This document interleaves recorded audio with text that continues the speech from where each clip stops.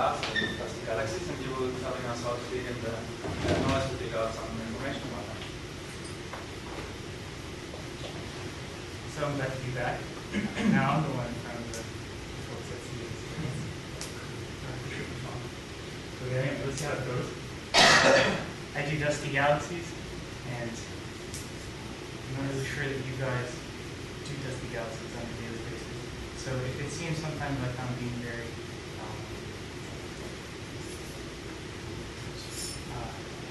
bottom up, then forgive me if you know all this stuff. But anyway, I'm going to start with the slide that anybody who does the infrared background starts with, which is this slide that shows the optical background next to the infrared background. Right, so these are different measurements from different teams. And the thing to keep in mind when you see this plot is that there's equal amounts of energy in the Here's our representative. Nelson.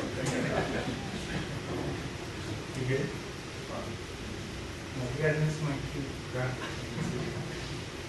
So there's equal amounts of energy in the optical background as there are in the infrared background.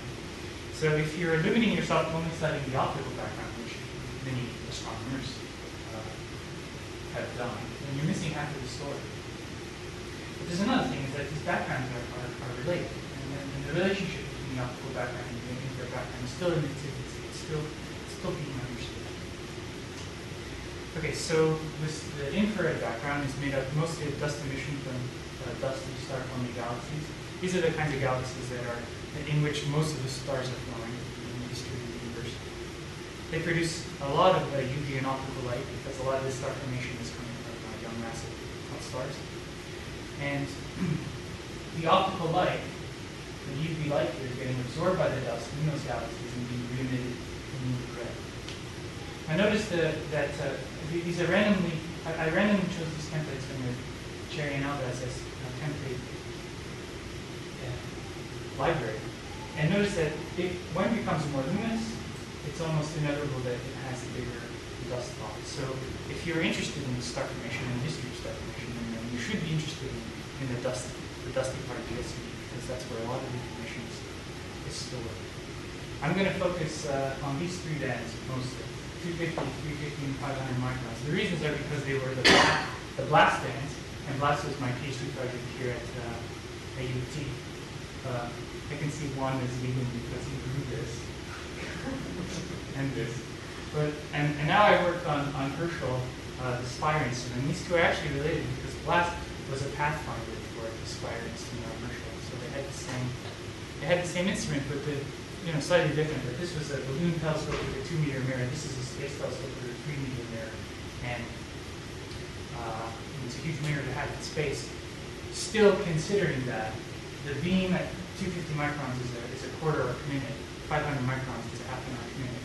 It's a great instrument, but there are still limitations due to the beam size. Okay, a key difference between the optical background and the infrared background is their sensitivities to distant galaxies.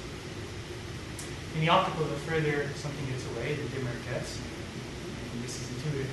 In the submillimeter, it's no longer strictly true, because cosmological dimming is compensated by the shift of the peak into the rest frame SED, the rest frame bands. So this is a rest frame SED of ARC 220, for example. As it gets farther away, it gets dimmer, fine. But notice that it's redshifting, and so the peak is moving into these bands, into these blast bands. Showing the same thing in a different way. This is now flux versus redshift. So at 70 microns, as it gets farther away, it gets fainter and it gets really fast. Right?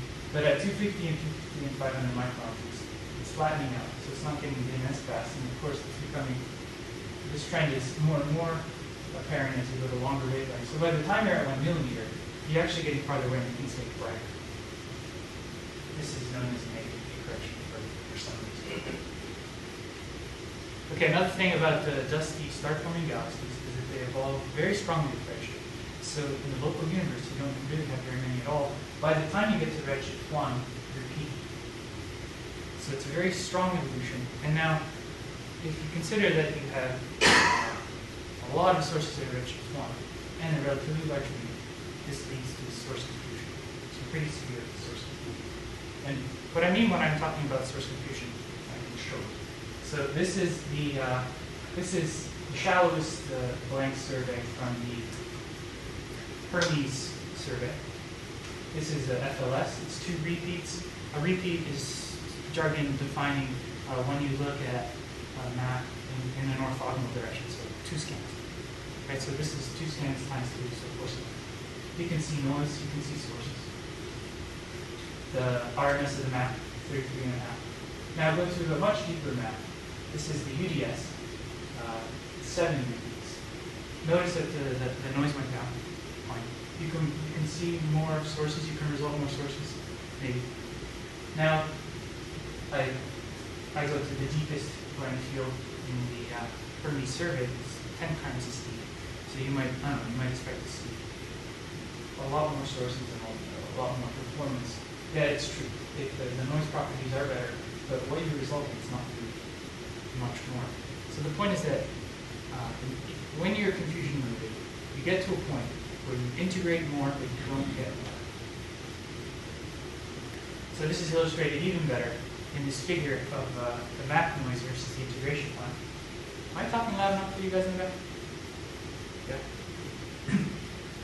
So this is a map noise versus integration time. What you'd expect is as you integrate more and more, square root of time, right? And that's represented here by this red line. But in fact, what's happening is as you integrate more and more, you're asymptoting to this blue line, which is the confusion noise floor. This is the confusion noise. So this is exactly what we're talking about when we're talking about confusion noise. At 250 microns, we'll say 20 millijansons, and of course it's worse at 350 and 500. And then if you ask the question, what fraction of the total number of sources do we resolve, considering this 20 millijansons?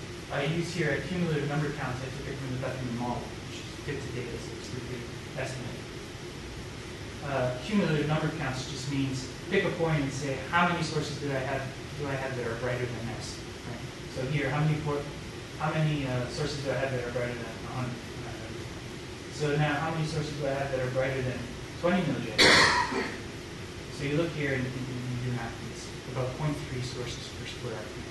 And then you can say, okay, let's go all the way down to the faintest thing that's a reasonable estimate and ask how many sources do we have in the sky. We have about 30 sources per square arc. So in other words, we're resolving approximately, this is approximately, 1% of the total sources in the CITA. Okay.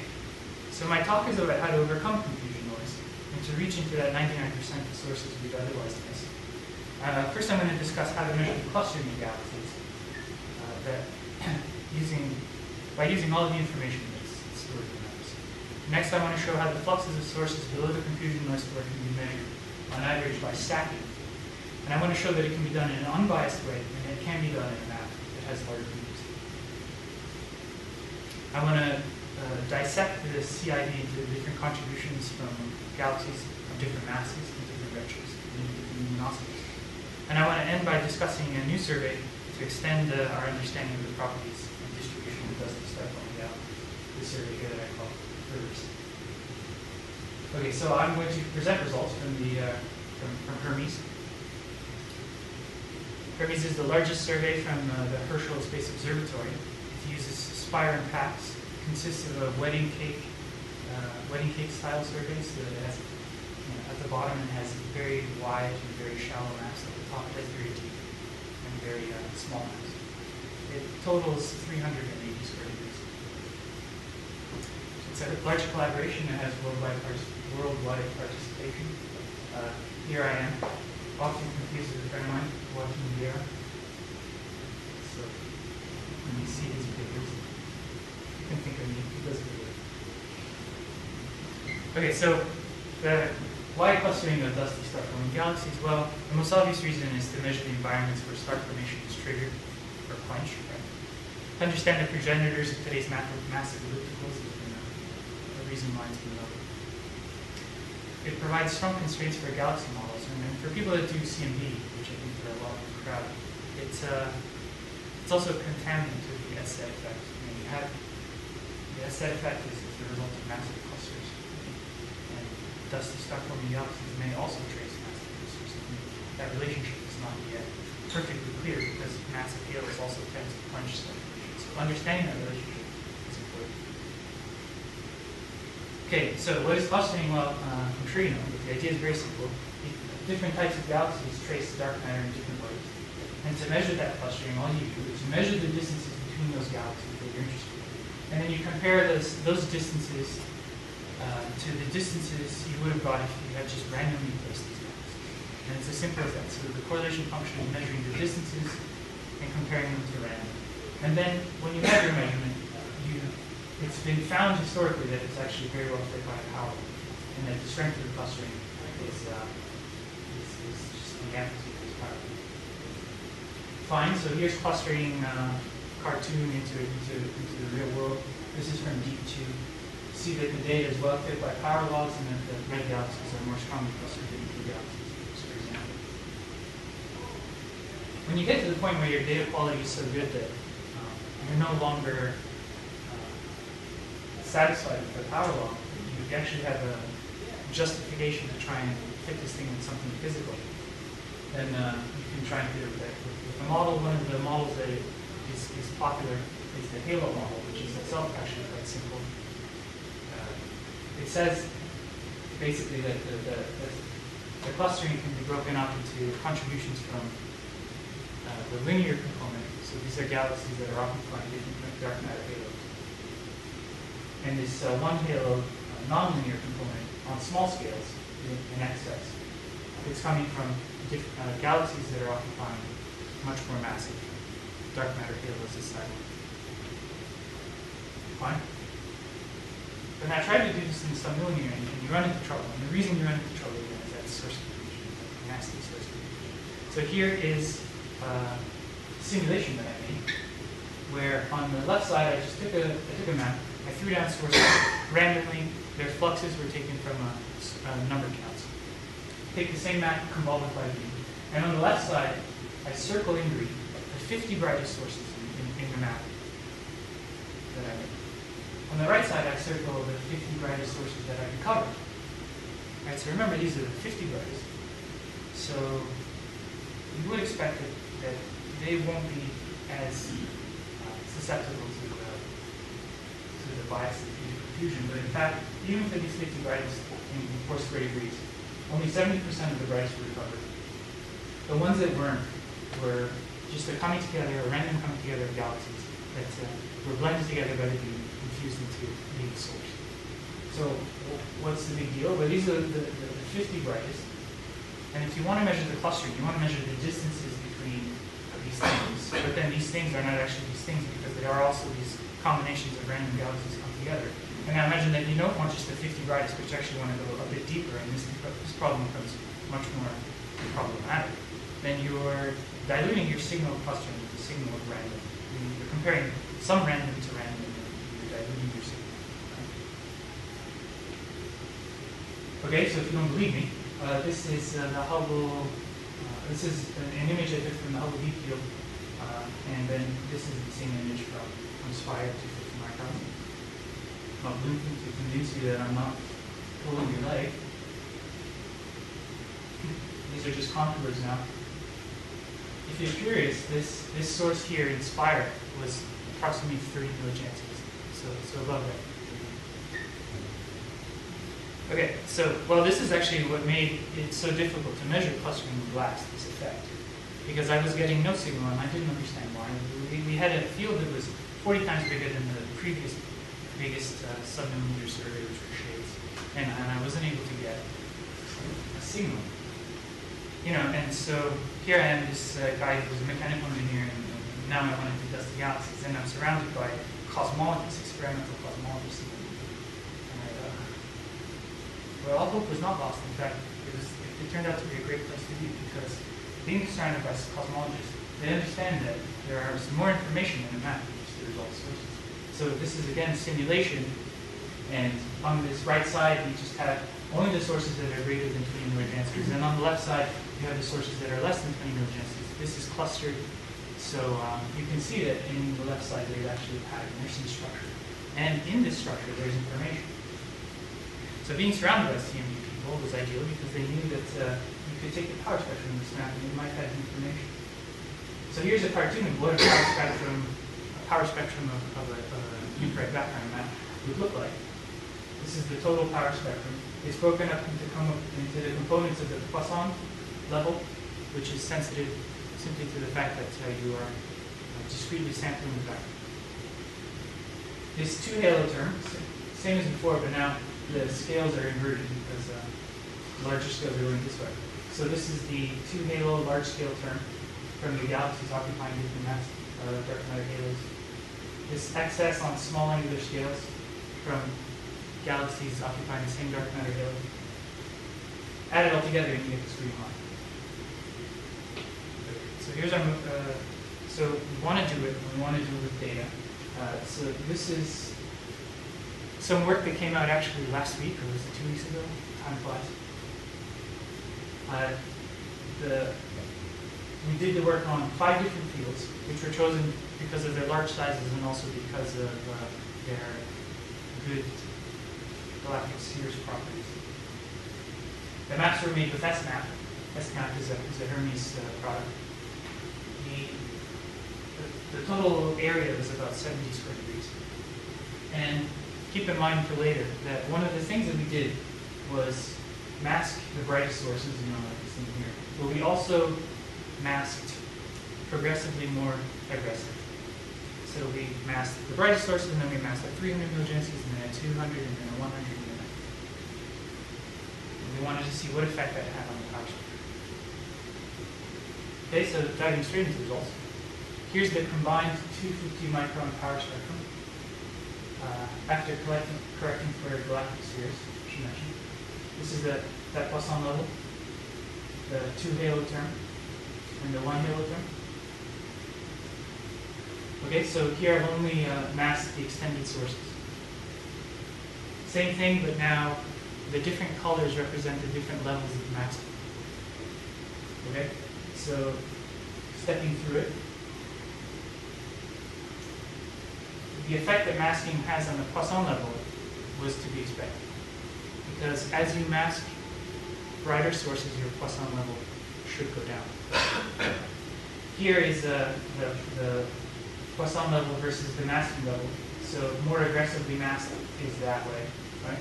And focus here on the circles. These are the data points.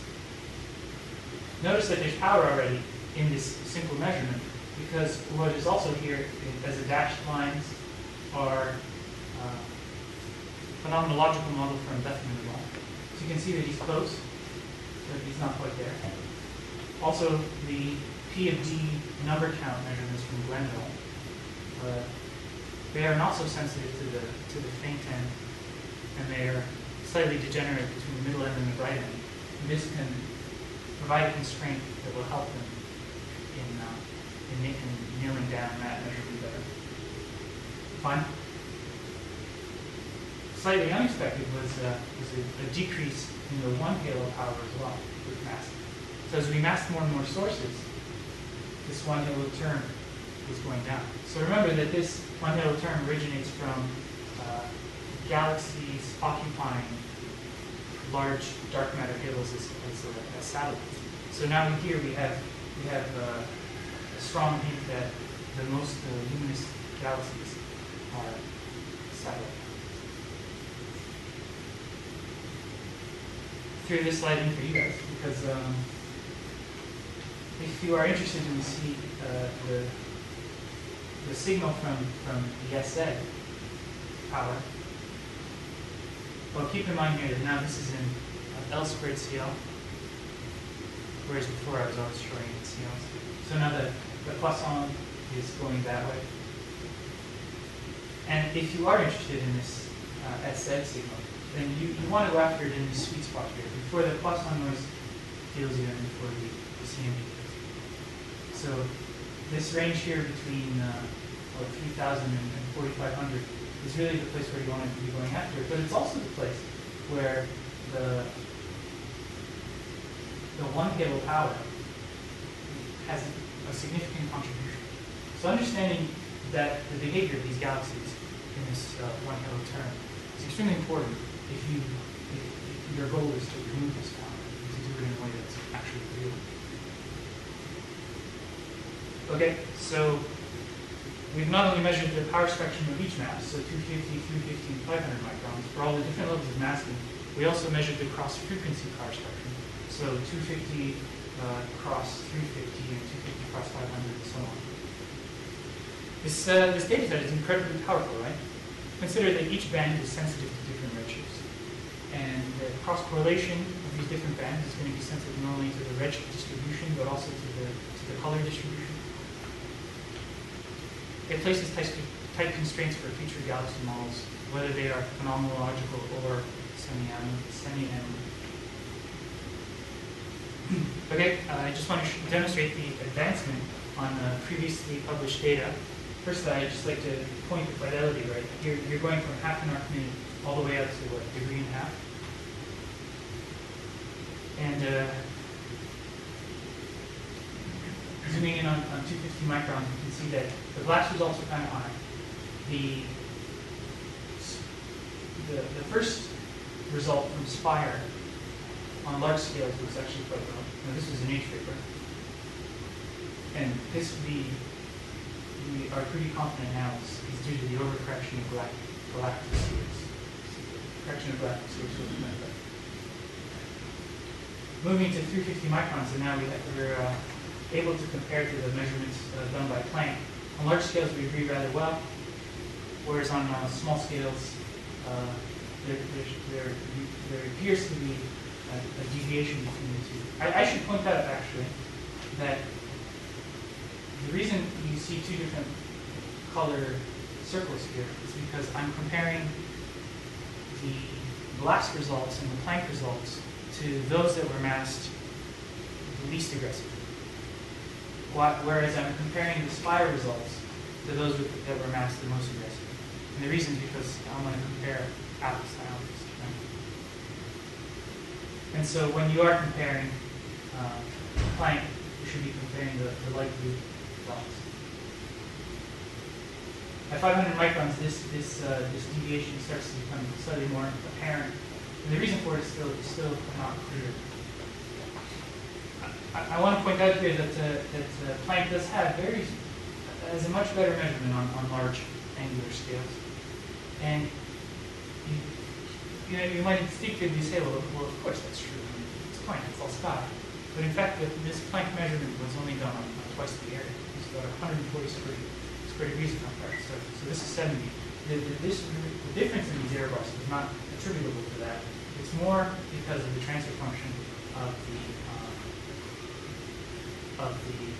SMAP made maps. Remember, this is a bolometer, so the time streams are going like this. You have this one over reference, and you want to get rid of that, but you want to get rid of that in a smart way, so you don't take out all of your large scales. But at some level, you have to take out some of your large scales. And there's a couple of ways that you can get over this. One is that you can just scan faster, and then this will get better. So this Lockman Swire and CDX Swire, two of those fields were actually scanned faster, so you can see with your eyes that the transfer function is better. And you can make the maps with an optimal map maker. So the SMAP is an iterative map maker, but it's not like a synchronic style optimal map maker. And if you use that instead, it takes more time. So measuring the transfer function it requires more labor, but you should be able to recover larger angular scales. So fine, with this in mind, because I'm obsessed with power spectrum, we had some time with Hermes to do another survey. Which is had left over time. And I proposed to go after this large-scale power spectrum that we were lacking by making a survey that was just designed to do it. So the result is the Hermes Large Mode Survey. I went to the people at the HSC and I said, how long scan of a scan can I do? And they're like, oh, that's an interesting question. So they came back with the answer. 16 degrees. Fine. 16 degrees it is. So this map is made up of scans of 16 degrees, this way and this way. So it's 1 week, right? So as fast as possible, possible, as long as possible, as big as possible. And the reason for this funny shape is because this map here, this color map, is IRAS 100 microns, which is a good tracer of galactic cirrus. I wanted to put somewhere where there wasn't much galactic cirrus. And here is not really the best place in the sky, but the thing that it did was satisfy the people that are like, large scale modes, are you kidding me, right? So we put it somewhere that had a lot of legacy value in the strike 80. So it was a nice compromise. We can go after legacy, but we can also go after this large scale power structure. And how much better we think we can do is if we're crafting that in our transfer function here at about a degree. We think that we can get out to almost 20 degrees. And at this point, you're completely dominated by your linear term, which is great. And you are sensitive to turnover in the matter power structure. So this here basically is one number to give you your bias, which is 1. Okay, same power spectrum, but now I've removed the Poisson noise, so that all I have is the power from clustered galaxies. Try to fit it with the power law, you see that you do pretty well, but you are justified in trying to go after with Halo model. Now I'm going to run out of time if I go through this point by point. So briefly, I'm just going to say that we had the requirements in our Halo model to try and take a step forward on what's been done before. And in fact, a lot of the Halo models have struggled to do some very basic things. One of them is to fit all of the spectra simultaneously. So we use one model to fit all of the spectra. So far, the Shanghai are the only ones that have been able to do it. And we also wanted to take it one step further by fitting the number counts. And we didn't want to have a million parameters, otherwise what's the point? And the success of the Shang model was that they found that if you use this luminosity mass relationship, so the luminosity of the sources are actually related to the halo mass and not just completely independent like it was before, that you actually had a much easier time fitting all of your spectra simultaneously. And what we did is for simplicity, we stuck with a single SED template. So it's described by 2 parameters, temperature and beta. Beta is the emissivity index. In total, we had 7 free parameters. We found that when we tried to fit them all at the same time, we had some strong degeneracy. So we fixed the temperature and we fixed data. We had 5 free parameters. And this is the result that we got. It's actually quite pretty. 250, 350, 500 microns. I'm only masking 300 millijanskys in this example. And the number counts are also fit from the number counts of blended all, which were P and D. What data allowed you to fix the temperature and data? Or what were required to do so? Temperature is fixed to 34 degrees. So, I mean, we know those values well because we're saying it's very degenerate, but if you let it float, just... If you let them float, yeah, the correlation between the two was like negative 0.99. That was the strongest degeneracy by far. Okay, and just to make the point here that we didn't just fit to the 300 millijanskys, we also fit simultaneously to the 50 millijansky cut spectra. What we didn't do is all the rest of them to save computing time. Also to save computing time, we didn't fit the cross spectra. Here, the cross spectra on the bottom. So these are predictions from the Halo model that we got for what the cross spectrum should be. And the agreement is actually perfect. Not everything was rosy. Well, we had a chi-square that was about 2, which was good, but not really great. We had an effective mass that was actually quite comparable to other measurements of effective mass. But because the model is slightly different, it's actually quite difficult to compare these things. What people call effective mass, what they call peak mass, and minimum mass. Sort of changes. What I should mention is that we had significant tension here in this single SED fit. This beta of 0.8, if you're into betas, it's very low. You would expect it to be more like 1.5 or 2. And so the question is, what's going on? And we tried to figure it out, and we weren't exactly sure. And we think that it has something to do with the inability of such a simple model to fit what we know to be a very strong evolution of the temperature of galaxies with redshift. And that's it here. And so the next obvious thing to do would be, well, just don't use this one single SED because it's kind of doesn't really make sense anymore. you know that that's not very realistic, but what would you use instead? Because the temperatures that you can measure of galaxies at high redshift, they tend to be these result galaxies, and we know that they are very rare events. They're not what you would want to use. They're not necessarily what you want to believe. So how can you measure this stuff? Okay, well, going on to the next part of my talk, I'm talking about now about how we can measure the stacked, or the average submillimeter flux of galaxies using stacked. Now, you're going to notice that I'm going to get into a lot of detail, and you might wonder why. And the reason is because I've heard people say, and I've heard people that I admire say, that you can't stack with Spire. You can't do it, the beam's too big. You get a bias in the question, it's just impossible. I want to show that it's not true. You can do it, and I'm going to show you how it's done. So, we know that most sources lie below the confusion floor, but they can still contribute information to the map. What I have here is a 250 micron map, where I stretch the color so that green is faint emission and blue is less faint emission. And these white circles come from a catalog of K-selected sources at about a redshift 1.2. Notice that basically nothing is resolved. Maybe this one, right? But that most of them, if not all of them, rely on these areas of faint emission. Now what I'd like to do is imagine cutting out a thumbnail around each of these circles. So imagine in your mind a thumbnail around each of these circles. It might look something like this, like thumbnails with nothing in them. But if you take all these things and you average them together, this is what is known as traditional thumbnail stacking. When people talk about stacking, they're usually talking about this, cutting out thumbnails, averaging it together to see what comes out. So do that. Keep in mind that I'm not masking anything, right? So things might pop in and out of the screen, but as they get averaged out, they go away. And if you're skeptical, you might wonder about the potential biases to do this extra stuff, particularly if it's clustered, right? Well, it turns out that if they are not clustered, if they are Poisson distributed on the scale of the beam and below, if and only, then there is no bias. And to prove that, we made a simulation of random. Can you explain exactly what you're showing that? You're showing the cumulative average? Yeah. And so you have more and more. But you were stacking on the K-band sources. That's right. I should be honest with you, that was the QSOs.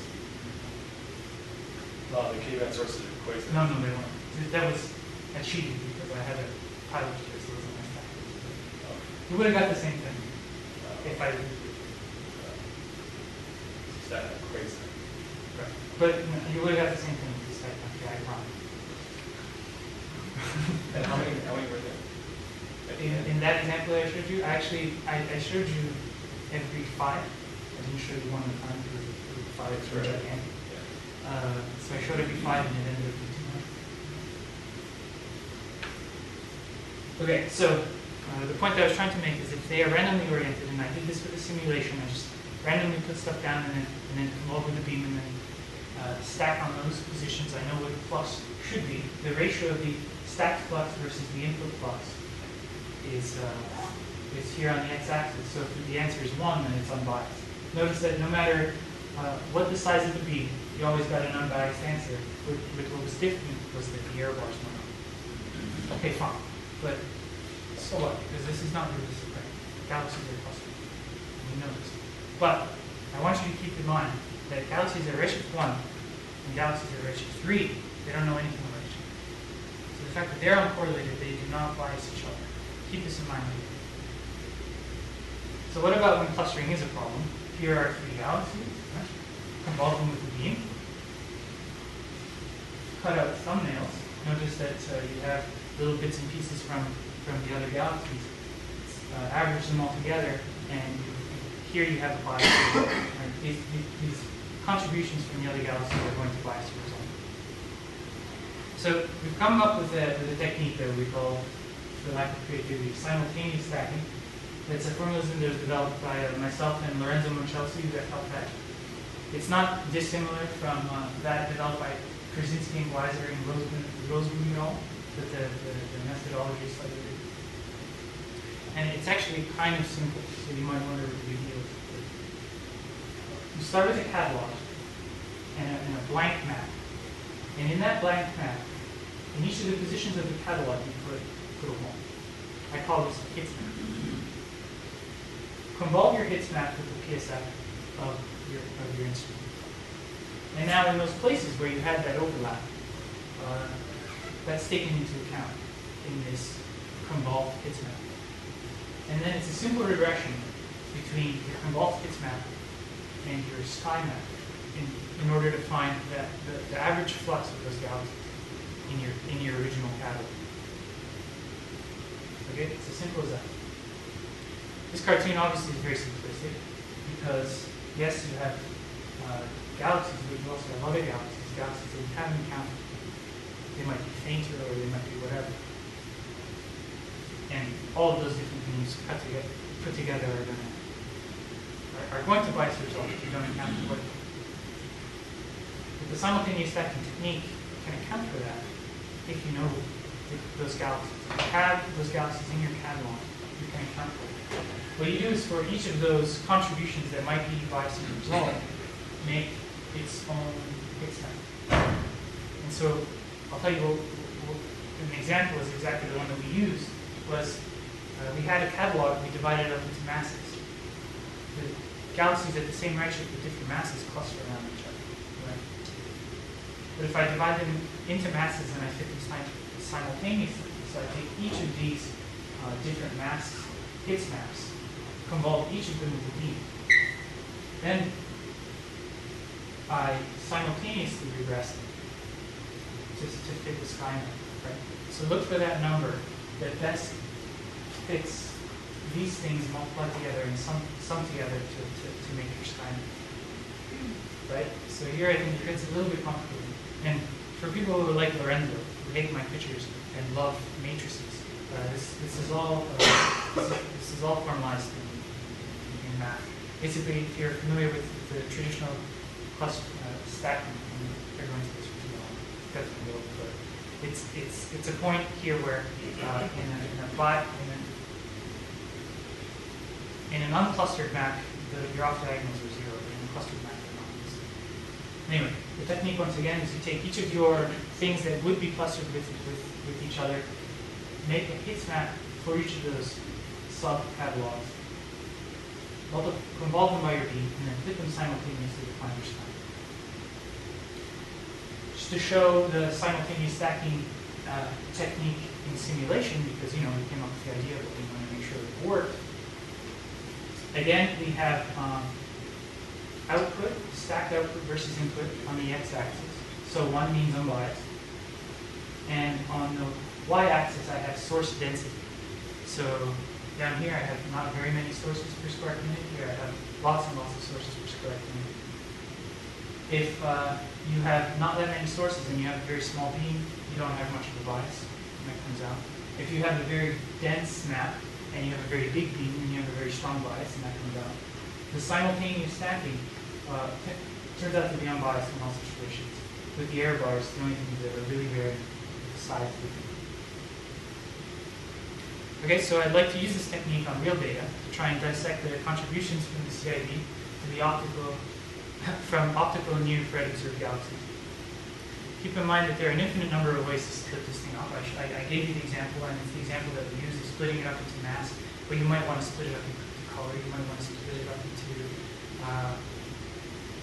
slope in the optical, right, on the redness of your galaxy, and so on and so on and so on.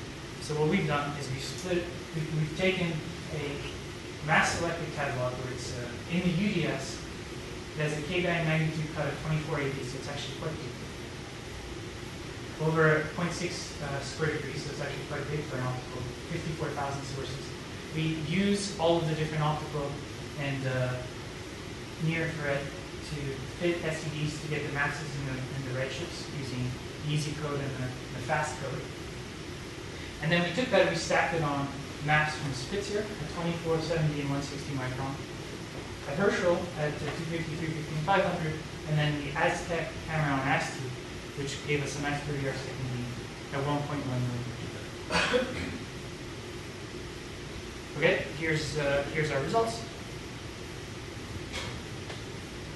What we have is each of the different bands. Stacked flux density versus redshift, and each of the colors represents different mass bins. Zoom in on 24 microns, and notice that as it gets farther away with redshift, it gets maintained. Also notice that the most massive are give you the strongest signal. Move over to 250 microns, and we're finding now that as you get farther in redshift, it's not dimming as fast. Classic negative K correction in action. Also notice that by the time we get to 1.1 millimeters, you get farther away and things are actually getting brighter. And these are the same galaxies, right? Different maps, same galaxies, so they are related to each other. They're correlated. We can fit an SED to these different points, and something that I want to stress, but nobody seems to do this when they do stacking, is that these data points are correlated. There's confusion noise in each of these maps, and it's not different. So there is less weight in, these are not three independent points. They should not be treated as independent points when you're trying to fit something, when you're trying to fit an SED. So the technique that we use to fit these SEDs actually takes that into account, and I wish more people could do it. Anyway. So now for each of those examples that I showed you, you can fit an SED. Here we have it in mass slices and in redshift slices. Again, just to remind you, at each of the different redshifts, the different masses were stacked simultaneously. So everything in this row was stacked simultaneously. Everything in this row was stacked simultaneously. Right? But not everything was stacked simultaneously, because things at redshift 1 don't know about things at redshift 2. Just zooming in to show some of these SED fits that we have. These dotted lines are the interquartile regions. These black dotted lines are the best fit Cherry and LVAS template. The reason I show it is just for a sanity check, just to make sure that this very simple 2-parameter SED that we're fitting is consistent with some form of reality. So what's some of the rest wave? The rest wavelength you can get an idea from these lines here, because the luminosity is the integral between 8 microns rest frame and 8 in 1,000. 8 in 1,000 microns rest frame. So this is 8 microns. These are the redshifts here, and then this is the most massive dim, the second most massive dim, the third most massive. Okay, and so here we have an iteration of what I showed you before, the stacked, the total CID, and split it up into different redshift bins, look for the contribution from different redshifts, and we find that we have, so this red line here is from 0 to 1, and most of that flux is contributing at lower wavelengths, and that from 1 to 2, that shifts pretty significantly over to longer wavelengths. And this again is that negative K correction reaction where we have longer wavelengths being more sensitive to higher redshifts. And you can see that progression continuing as you go to longer or higher redshifts. Right? Same thing now with slicing up into mass contributions. Notice that the most significant contribution to the stacked CID is coming from this middle mass range. Right? Because even though they weren't the most luminous, there's a lot more of them than there are of the very, very massive galaxies. These are stellar masses or halo masses? These are stellar masses. Also keep in mind that I'm showing you the results from star-forming galaxies.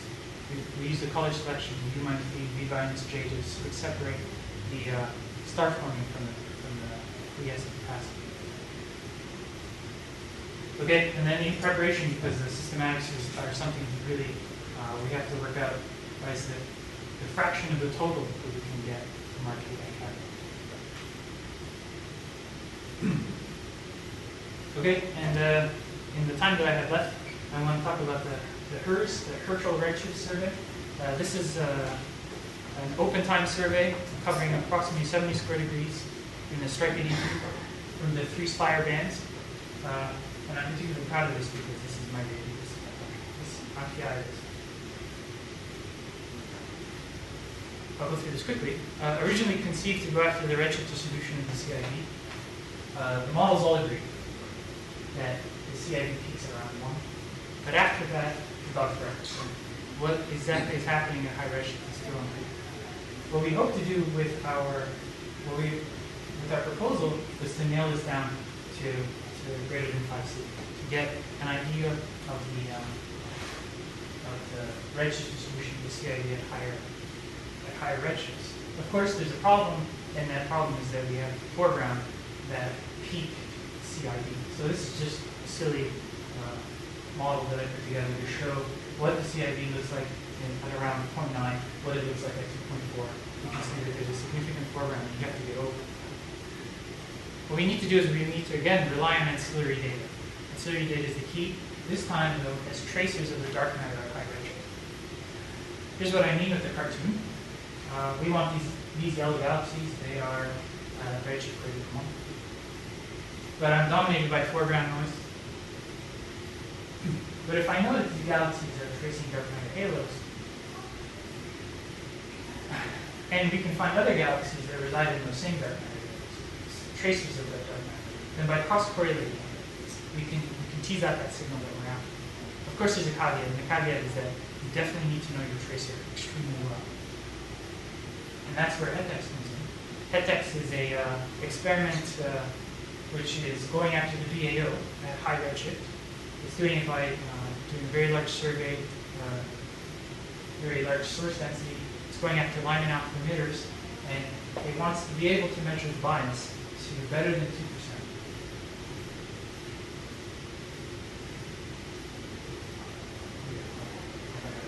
So the Herschel Redshift survey has just arrived. The data was finished being taken definitely less than a month or 2 weeks ago. We put the maps together pretty quickly. The SMAP team is, at this point, pretty good at what they do. This is the 70 square degrees, so 22 by something like 3. This is galactic cirrus, so our window. Take a look. This is the Stripe 82, so it's 2 degrees tall. Of course, there's a lot of other great data in this field. This yellow strip is the 3-degree tall axe strip. This red box is the HETEX that the proposal was based on. And this blue box here is a IRAC-1 mission called Sheila, which is actually finished taking data, and they're also in the process of making maps. And they're going to be quite great. Also in the field, this is just me digging around and seeing what's out there. There are clusters. It's a really big cluster catalog from Kichiro. Using an algorithm in the optical to tease out clusters. There are the BOSS just released the DR9, so the BOSS quasars. These are the guys that I stack. And also there's the DR1 of Wiggles, and I think the DR2 is coming up, although I really should talk to somebody to figure it out. But there's already a little patch, and there'll definitely be a lot more. And really the sky's the limit here. The Stripe 82 has CFH2, it's got RCS, I can't remember the F. It's got really a lot of great stuff that at this point leaves us manpower, leaves us at some point imagination. Whatever idea you think is a good idea, please come to me and talk to me, because I'm very interested in collaborations. So check out the website, send me an email, let me know what you think. Just if you're curious how Helms and Hers are related, this is a map showing both of them. And this is 00, our index. Stripe 82 runs along this thing here. And there's a tiny little bit of overlap. But yeah. Approximately 70 square degrees versus 280 square degrees. And all that great ancillary data. Okay, so in conclusion, I sort of ran out of time. But I want to, rather than go through my bullet points, I want to actually talk to you about a little thing that I did, because I was more curious. I wanted to see how many papers out there were doing what I'm calling map-based versus catalog-based. So I went into ADS and I put Herschel and a huge list came up.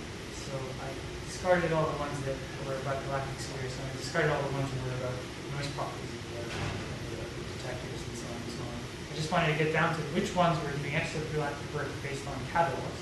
So which ones were taking catalogs and measuring the correlation function, or taking them and measuring SPs and blah, blah, blah. And which ones were using the whole map, or using ancillary data, using some sort of stacking, or some sort of PV, or some sort of power structure. I found that 86% of the papers were just catalog based, and 99% of the, or 14% of the papers were map based. And considering that 99% of those sources are below that confusion limit, so they're not going to show up in the catalog, though it's hard to argue that the result sources are very interesting. They're lensed, they are bright monsters, they are whatever they are. As we are finished picking the low-hanging fruit from this very recent partial data that's come out, and we want to take this legacy data and we want to extract all the science we possibly can, we should think as a community about digging into these map-based things to try and get all that information. Thanks.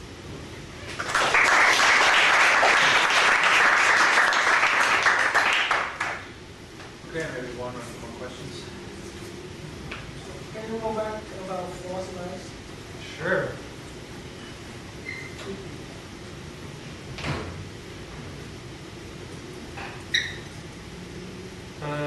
Can you remember which one it was? The law you have in the fitting. The fitting. Yeah. What do you have in the second part? Something like this. You know, the list. The list. Oh, yeah, yeah. Okay. So the model seems to fit very well for that, but starting from around 1,000 micro. So the model predict higher emission than the wave. Here. Yeah, yeah. So Yeah. Well, can you comment on that? this is these lines. We can go into all the details. I mean, these are the stacked fluxes corrected for. I mean, for wavelength shorter than 1,000. No, sure, I understand. But what these lines are what I'm doing is I'm actually reversing out the best fit SED. So it's not a perfect algorithm yet. And I think that because there is very fixed parameters in this SED right now, this is the best fit for it, obviously. And then there might also be systematics here that we're still taking care of. So yeah, this is still in preparation. More questions? It's cute though, huh? Work. Just my eye, man, I'm up pretty close to the Yeah. measurements of the fraction of the background. Yeah. Pretty high. I wish I gave you a number, but I'm myself not sure that I believe it. So. Any question? So maybe just simultaneous stacking, you start with a data and catalog, right? Yes. And but for most of this foreign press laws start with galaxies. That's and, right. I mean, when you go to data and select a lot of those older galaxies that show that have and stuff. Right. So in the sense that you are which means like maybe 100 or 3 galaxy, maybe only a small fraction of the average will show up in your foreign press laws. And when you do stacking, everything together. Well, I didn't really do a very good job of explaining this, but the K-band catalog is also divided into colors so that the star forming are separated from the passive yes. There's a very nice plot in Williams et al. 2010 where he shows U minus V over V minus J. And what you have is that you have these two very distinct clouds, one from star forming and one from passive quiescent. And what happens is they are cloudish, but they're also longish. And along that long direction is actually the redness. So this thing actually is good because it's able to separate red because it's dusty from red because it's dead. So it's a technique that we're pretty confident about. Try stacking on the ellipticals. See what you get. Wait till you hear it. It'll blow your mind. We have, and it's actually quite exciting. But I'm not going to show that because I don't want to break. Okay, so Marco is going to be around today and tomorrow, and I guess we should go upstairs to cookies, but let's thank him again.